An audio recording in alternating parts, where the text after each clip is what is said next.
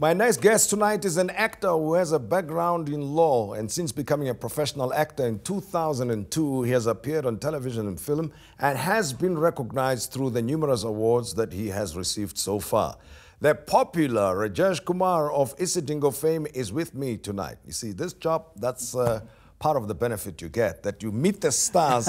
Jack Deverain. Thank you. Much appreciated, my friend. And thanks for coming around to pay us a visit. It's a pleasure. First time I'm here. And Yes. I hope this will be the start of a long relationship. Most definitely, it has to be. You see, and we love people like you because you've got so many fans and people want to hear a bit more about you. But on top of that is the inspirational stories that you tell us, you see, because once you attain celebrity status, everybody thinks it's easy, it's walk in the park, but a lot of hard work goes into getting to where you are. That's right. And in fact, I choose to keep myself in that place where the hard work defines my daily life. Yes. And I've always resisted this idea of being a celebrity. Yeah, but how do you do that? When people conclude you are a celebrity and you say, I resist being celebrity.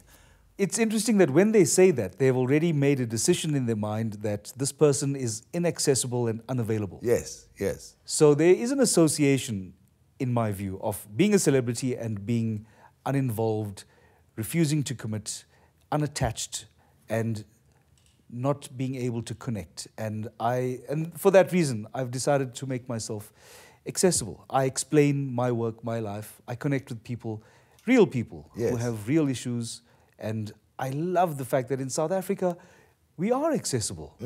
That's an advantage. I don't understand those celebrities who refuse to be accessible. There's no part of Joburg, for instance, which has been set aside where they say that's Celebrityville, right? You've got Absolutely. to live in the same neighborhoods as everybody else. Except you'll see those people who want to be celebrities because they'll be walking in the malls with their sunglasses on. Oh, okay. Yes, and that's when you know, oh, okay, how this person not to be approached. They're wearing their sunglasses indoors. Be careful. Okay, well, I get it.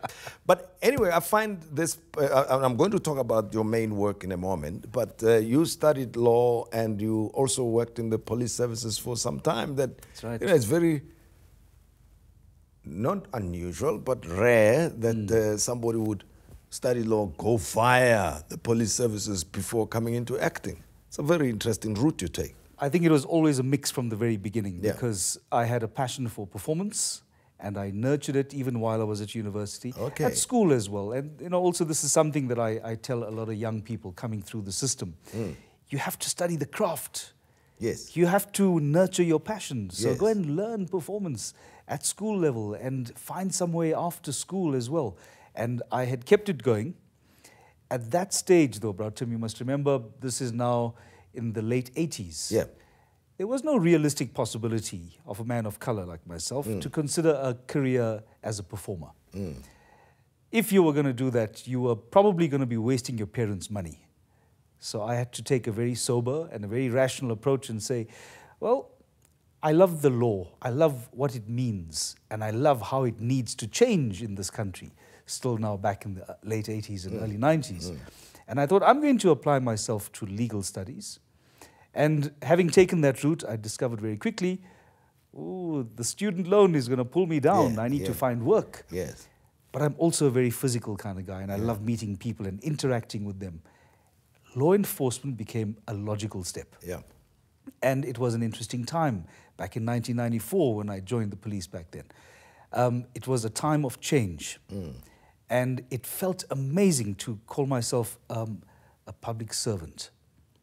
Because for the first time, you had departments like the police that was meant to serve. And that's what, it was another interesting transition that was taking place. But through all of that, I maintained performance. So after 9 years of building a career as a policeman, it was a matter of timing. And the stars aligned for me, and the opportunity came up. And I thought, well, I've paid my dues, and now it's time for me to change my life. Now, very popular television series, Isidingo. It's been going on for how long? For 18 years now, running All on right. 18. Well, it tells you something about the producers, the writers, and the actors on the show for it to be sustained this long, right? What do you think is the magic of Isidingo that's made it survive, if I may use the word, this long, or be sustained this long? I think it's its formula.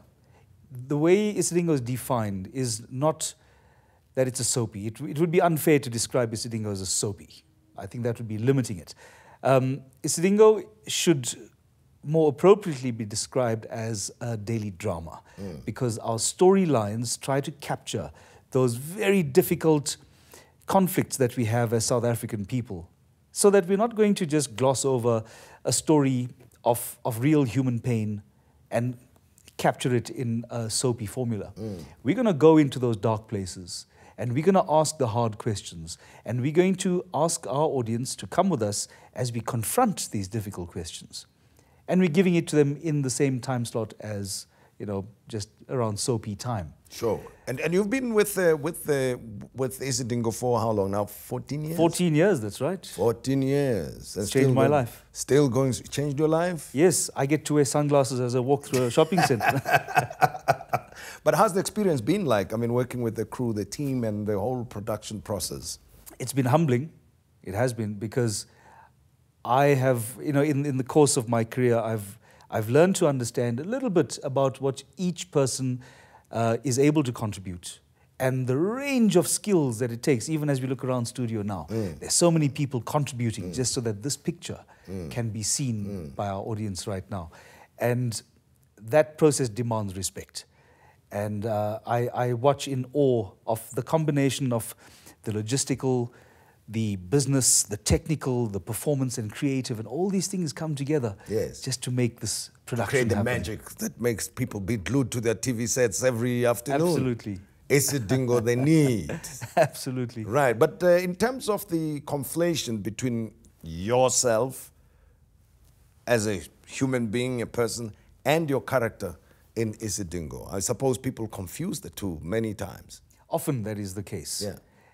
I try to keep my character separate, because this is something that I've had to create and build over years. Yeah.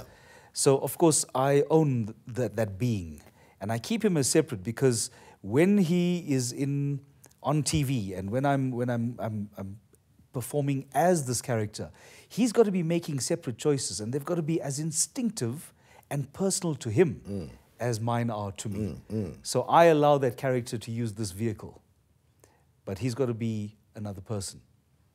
Except, of course, when the ladies, you know, are really excited about Rajesh, then of course I'm that guy. Yes. Oh, yeah. Because, you know, I mean, ladies probably find Rajesh more interesting than Jack. Because absolutely. Yeah, they seem to be a lot more attracted to Rajesh, so I'm Raj, man. Raj will take you places. But any other work, you know, because sometimes being a character for this long can stereotype you, isn't it? When you have to cast for roles and people see you in a one-dimensional sense. Very much, and that's I suppose, you know, that phrase about, you know, what you lose on the swings you gain on the roundabouts. Yeah. I'm very, very fortunate that being on a vehicle as large and as popular as Isidingo means that I get to pick and choose the work that I love to do. Yeah. And of course, I miss out on huge opportunities as well. And with regret, I let those go, but I'm reassured always that what I have on Isidingo is something that I treasure. It's built my career. And it's an opportunity also to be able to tell the stories that remind South African people what we are meant to do, how we are meant to grow, how we are supposed to prosper. And if we look very carefully at these stories in the soapies, you'll get to see that we are actually all rooting for the same things. We all want each other to be sustained, to prosper, to improve themselves. We all want that for everybody. We subscribe to a similar set of values, whether we are aware of it or not, right? And irrespective of maybe cultural and racial backgrounds for that matter. That's right. And that kind of diversity we're supposed to celebrate. Yes. And so I see that as my duty, being on a show, popular show, important character.